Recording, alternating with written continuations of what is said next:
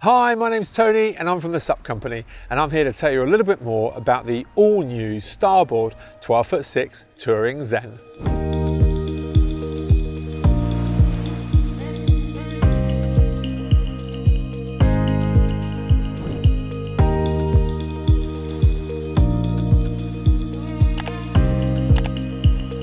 So here we are with Starboard's most popular inflatable paddleboard, the Starboard 12'6" Touring Zen. And there's a couple of key reasons as to why this board is just so popular for Starboard and ourselves here at the SUP company. And the first thing really is, well, performance. This board accomplishes a lot in terms of a touring shape. It is stable, it is efficient, and it is just really rewarding to paddle as a result. The other key factor into the popularity of this board is, well, it's the price point, and it's not just the board, it's the package as a whole that represents exceptional value for money. It comes with a really high quality board bag that's made from recycled plastic bottles, tying into Starboard's famous if you like, environmental ethos and how they're trying to look after the planet, as well as get people on the water and out there enjoying the outside.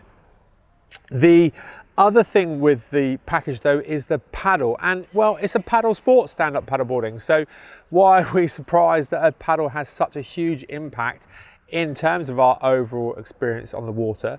And the paddle that comes with the package as standard here is the Starboard Toughskin Lemur paddle. That is utilizing a composite carbon glass fiber shaft on a very rigid yet well designed Toughskin blade, which is an ABS plastic, which is exceptionally hard wearing, but it does deliver really good performance in a paddle. The paddle on its own, in its own right, actually retails at £335, and when you then consider that the entire package is just £649, well, it represents exceptional value for money. But look, let's take you through the board as from the nose down to the tail, as we do in all of our videos.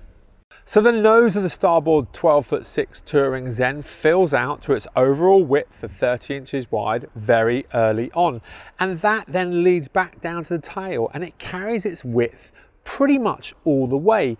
And that parallel outline that Starboard have designed into the 12'6" Touring Zen, well, it makes the board really rewarding to paddle.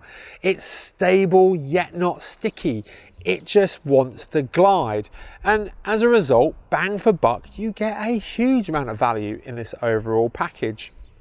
The nose though of the board carries a single FCS mount, so if you're looking to fit a all-round white light or perhaps an action sports camera or something along those lines, you've got that option on the nose of the board here. The bungee area on front, yeah, it's simple, it's clean, it's going to allow you to distribute kit around the board really evenly, but it's nice because it ties into the overall aesthetic of the board. And really it's the deck pad that we then come to that gives this board the overall look and feel of a board, to be honest with you, of a much higher price point. The overall aesthetic, the way they've cut up the deck pad to incorporate these different colorways, it's a really attractive looking board. Underfoot though, the deck pad, yeah, do you know what, it's pretty comfortable. Simple diamond cut deck pad with a crocodile skin finish, sheds water really easily, comfortable underfoot. Really not much more to say about it. It's just very simple yet very effective. The carry handles on the board, there's one here on the center and also another there on the tail. Very simple, just a fabric handle with Starboard's branding embroidered onto it. Nice quality finish. Quite simple though, they do fold down flat, which is a nice touch, so they just stay out of the way of the board. But if you are going to carry it for a period of time down to the water's edge, you'll probably find yourself changing hands from time to time, because it's just going to start to eat into your hand a little bit. But Starboard have included these two stainless D-rings into the starboard rail of the board, and that allows you to fit a shoulder strap if you'd like, and that's just going to allow you to take any additional pressure from the board in terms of carrying it off of your hand and placing it onto your shoulder, making it that little bit more comfortable to carry down to the water's edge.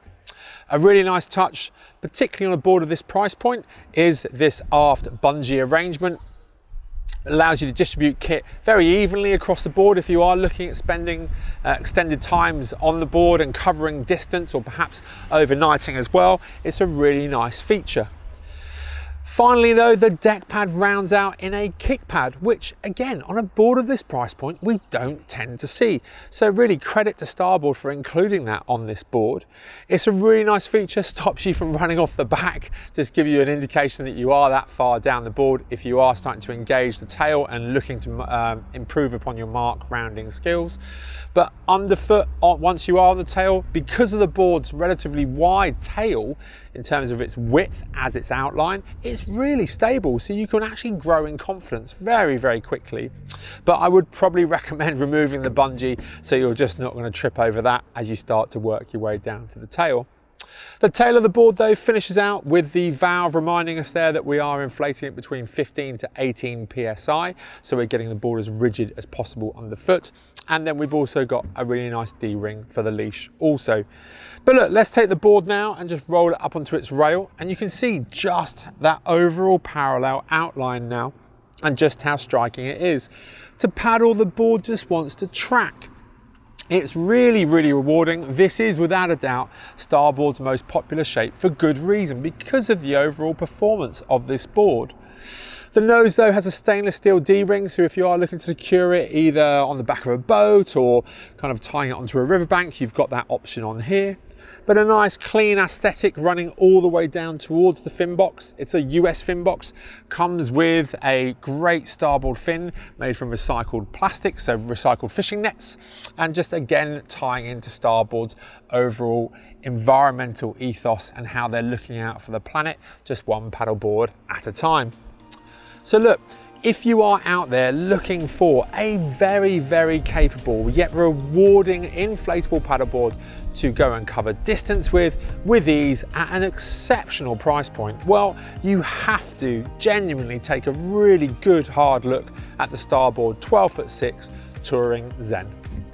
Thanks for watching our video. If you've got any questions about what you've seen, why not give us a call in the shop or head over to thesupco.com. To stay up to date with our next video, well, why not hit the subscribe button up here? But if you want to see the next video in our series, well, take a look up here.